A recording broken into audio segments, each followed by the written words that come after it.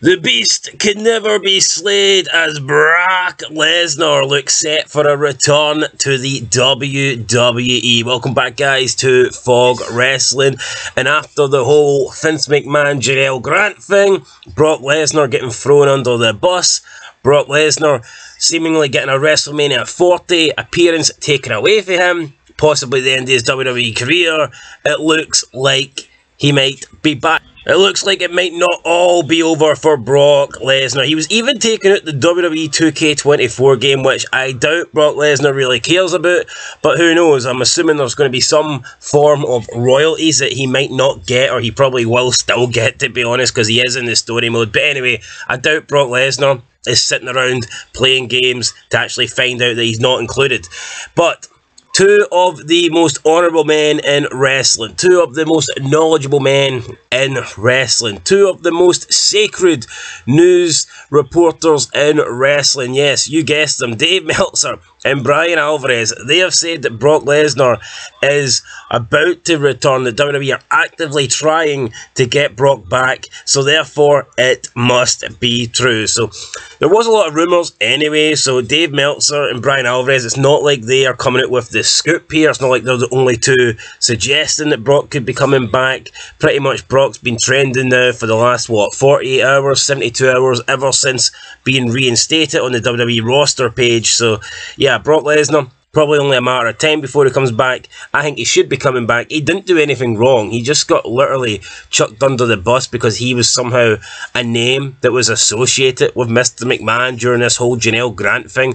But Brock Lesnar's only crime here is owning a mobile phone, and you can't fire a guy, you can't get rid of a guy, you can't erase a guy, you can't give a guy the Chris Benoit treatment over that. Certainly not. Anyway, this is what Brian Alvarez had to say regarding WWE making moves to bring Lesnar back. He says, quote, "In the last few days, there have been moves regarding Brock Lesnar.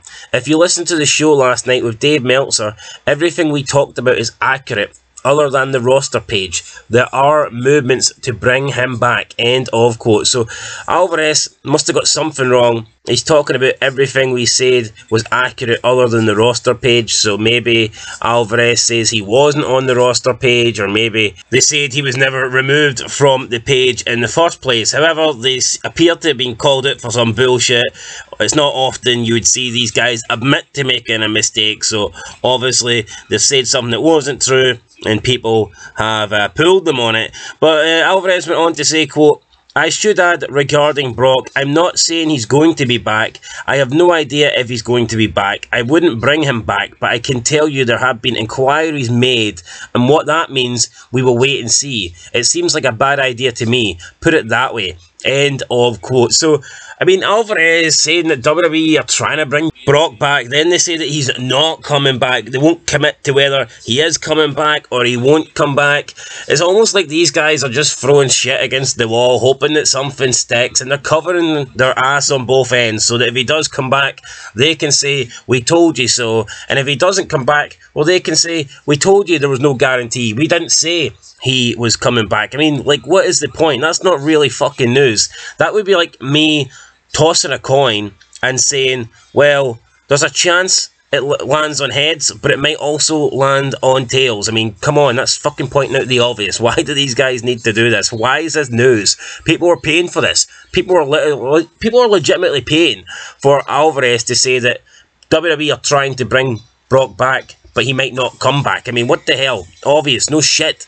Either comes back or he doesn't. There's only two options, and you're betting both. So, yeah, typical for Alvarez, typical for Brian Alvarez and Dave Meltzer. I think Brock will come back. He shouldn't have been fired in the first place. He shouldn't have been removed in the first place. Alvarez is saying he wouldn't bring him back. I mean, fuck Brian Alvarez. Look at this little guy. Claims to be a professional wrestler, then look at Brock. I mean, just look at who is the star. Look at who should be in a ring, and look at who should be, I don't know, behind a fucking computer screen talking shit like me.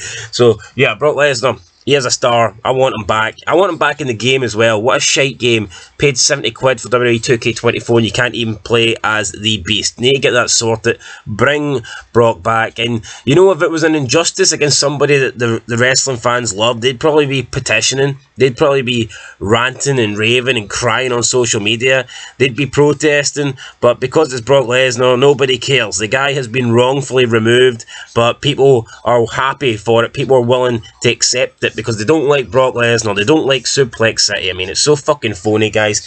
Had a fan favourite been treated this way, the fans would be in uproar and they'd be complaining and they'd be demanding that their favourite wrestler got brought back. So, it is what it is, guys. I'll catch you in the next one. Leave a like, leave a comment, subscribe, and peace.